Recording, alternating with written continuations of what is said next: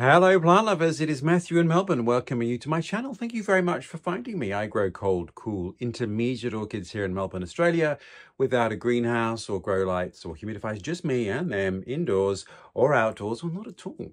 So plant lovers, if that sounds like your kettle of fish, do hit subscribe so that you too can follow my amateur and rambling adventures about what works for me and what doesn't. And that's kind of the point. Some things do and some things don't. It depends entirely on where you are and what your conditions are. But it's always useful to try and find out information. And I found it very difficult to try and find hints about what I could grow. So here we are, a channel was born. And this channel is stimulated, obviously, by buying new orchids occasionally. I must confess, I have made a video about going to an orchid group sale, which was amazing. And I said in that video that I bought 14 orchids. Plant lovers, I misinformed you. I bought 15. But I wanted to save this one because it was in bloom. And I don't normally buy blooming flowers because I just think, it's a bit of a cheap way out. But look at that. And this is that sort of dancing ladyish type of Oncidium, although this isn't, but there's a story. I have just not been able to get any of these to bloom. So I bought one in bloom, and it is Gomesa flexuosa. And Gomesa, one of those types that oscillates between Oncidium and Gomesa, and according to Q, it is still a Gomesa, but the Oncidium is a synonym of it, so we can accept both.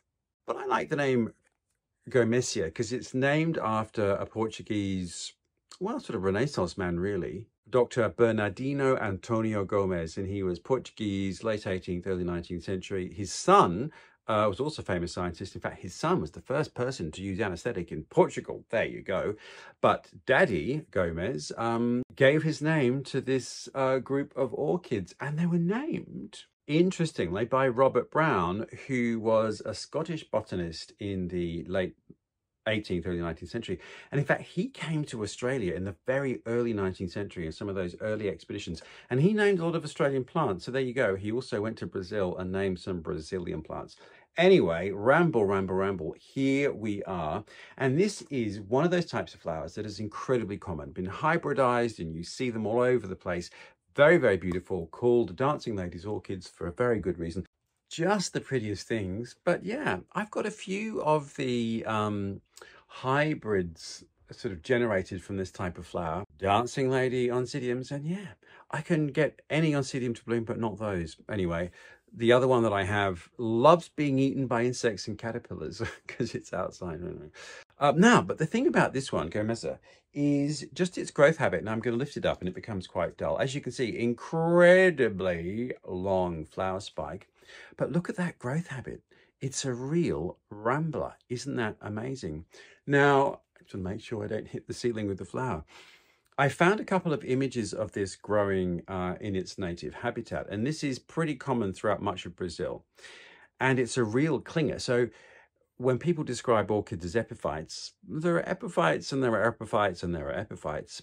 This is one of those things that clings to the bark and the side of a tree. So there's no medium whatsoever. Bit like a Phalaenopsis, for example, does a similar thing.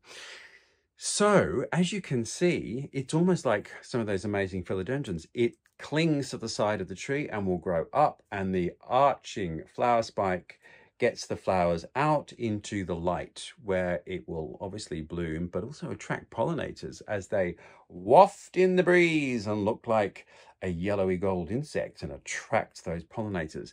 But it's that growing habit that's quite interesting. So you can see all of the aerial roots here, which are going to help the orchid cling to the bark of the tree that it's growing up. But plant lovers, of course, therein lies the problem, because for those of us who aren't that passionate about mounting orchids for various reasons, I can't have mounted orchids inside because obviously they'll drip on the carpet. There's nowhere for me to grow them. So if I'm going to mount something, it's got to be outside all year. And this can take cool temperatures, so we're going to have to see. But what I think I'm going to do is you can get orchid baskets which attach to a piece of timber, which you can buy from hardware stores. So what I think I'm going to do is get one of those baskets, but actually replace the timber with a much longer piece, so that this orchid is going to have the room to grow and sort of support itself up the back, or even just a pole, a log. Anyway, quite tricky, isn't it? But there you are. So I am going to have to find my own magic way to grow that beautiful orchid. It is early autumn here in Australia, and this flower is on its way out, as you can see. So the season for the blooming is just about over. So the interesting thing is, and I'll come and show you, is that the flower's spike is generated from the base of the pseudobulb here, which in a normal Oncidium it would be, except that the pseudobulb is so elevated because it's got this rambly habit. So the interesting thing would be if it's going to bloom multiply from an old pseudobulb, or whether it will only bloom from each new pseudobulb as the plant gets bigger and climbs further up the tree. Probably, I don't know. I haven't seen this one do its thing before. So we will watch this space and see what happens. But this is quite a mature pseudobulb that has produced the bloom, whereas this is a newer pseudobulb, as is this one here. So these two are quite new. So hopefully next season they'll be blooming. And just to demonstrate the point, here is that Oncidium hybrid. Now, this one is called Sweet Sugar. Now, I've got to explain why it looks so terrible, because actually it isn't that unhealthy, but anyway. But two of the ancestor parents of this one are two species orchids that I have. So one of them is Gomesa flexuosa, which we are looking at. So you can actually see, can you see here that this is beginning to get kind of similar creepy habits to part of its species ancestry anyway. Now the other, one of the many, because this is a very complex species, but one of the other species ancestors is Oncidium sphacelatum, which is one I also have. I've made a video about, and that's the one I was talking about, that's quite cold tolerant and has very, very, very long spikes with much larger flowers. So there are 6 species ancestors involved in this. Anyway, so what you can see is what looks like a very moth-eaten plant. And in fact, it is. So all of this damage here is on last year's leaves, and I keep this outside all year. Now, the problem was that I just hadn't noticed that it was covered in little caterpillars, and they stripped the leaves, as you can see. So that was last year's growth. So then over this winter, I decided, right, I'm going to change it up. I'm going to bring it inside this winter. So it's been outside undercover for the last 2 or 3 years. Large plant. It was one of those tiny little seedlings in a plastic slip from a hardware store for sort of $8.95. So it's grown enormously. Each year it sends out a wonderful array of new growth. Anyway, so then this year I thought, right, nothing has happened. It's flowering size. Something should be happening. So I moved it into a position where it got much stronger light, and ta-da, we got burn on the leaves. So there you go. That didn't work. So now I've moved it a little bit further into the space. So it's still bright indirect, you know, classic Oncidium light, but it's just not as burny. And I am, well, particularly in spring, I was spraying this about once a week with a general chewing insecticide, because I just did not want it to be munched again. And in fact, all of this year's leaves are quite healthy and green, and they haven't been touched by the biting, nibbling, chewing insects, but they were just burnt by the sun. Anyway, oh, what a palaver, but I'm hopeful that we'll get somewhere with this one. So despite all of these setbacks, it still keeps growing vigorously for me. And I'm very interested now that we've got flexuosa to actually see that this plant is starting to mimic some of those habits. So maybe it wasn't flowering size, maybe now it is. And if it's going to flower in a similar way to its species parent, anyway, we'll see. Sphacelatum flowers late winter. So it's be interesting to see which of all of those ancestor species it takes after in terms of when it's going to bloom. So it could realistically be from any point now onwards. But anyway, we shall see. But if this blooms, plant lovers, you will be the first to know.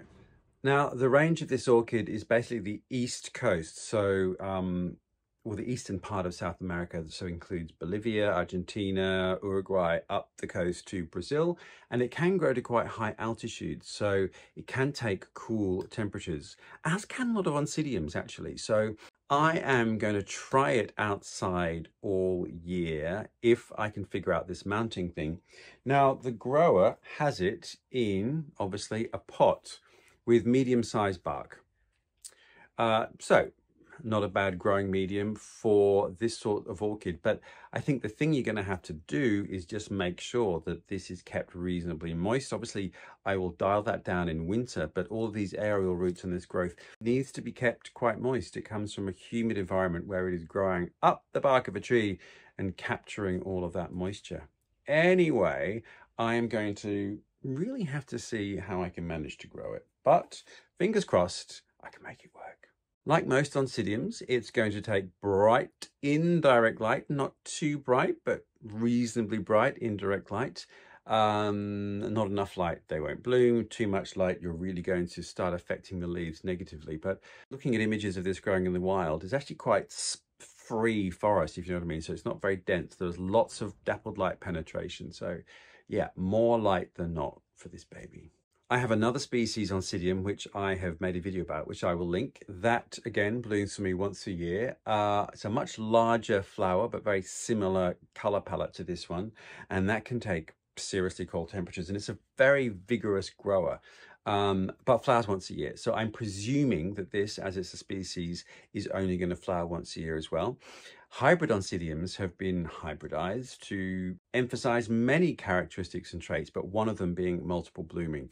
But generally, the species that you find only bloom once a year, but usually quite long lasting. Food-wise, much the same as anything.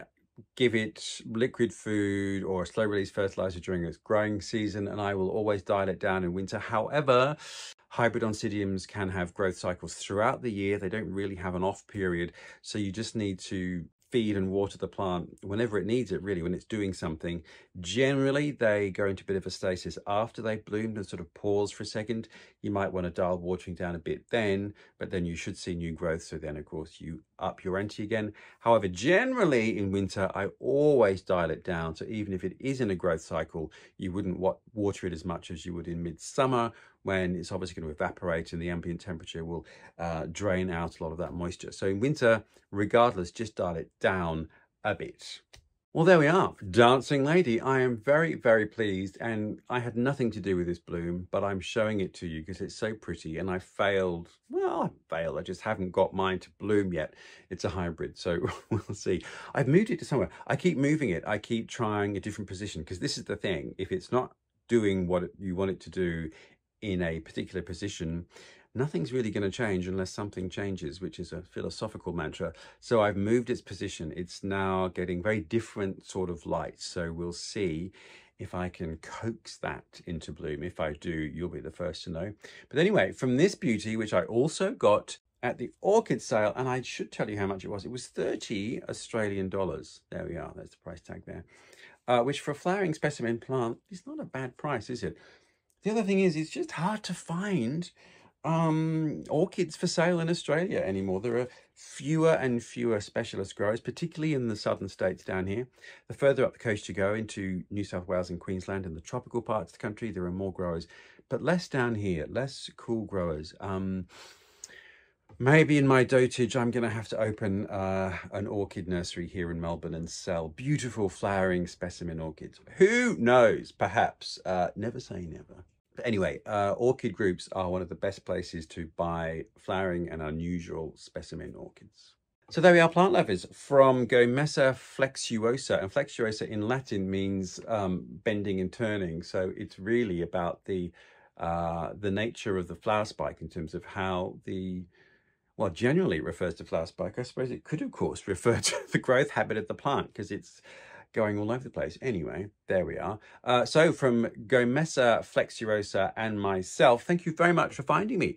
I do post every week on a Friday, so hit subscribe if you want to know what my adventure might be next week. But until then, plant lovers, I look forward very much to seeing you. Take care wherever you are in your orchid world, and I'll see you next week.